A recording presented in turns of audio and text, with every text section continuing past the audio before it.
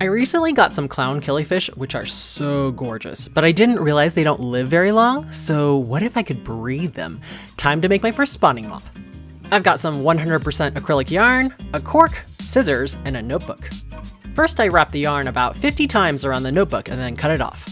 Next I cut another 2-foot length of yarn and then used it to tie all the loops together. Make sure to knot them really tightly or else the mop strands will slip out. Then I cut the loops on the opposite end of the knot so it looks like a long mop. Finally, I used the remaining yarn from the knot to tie it around the cork.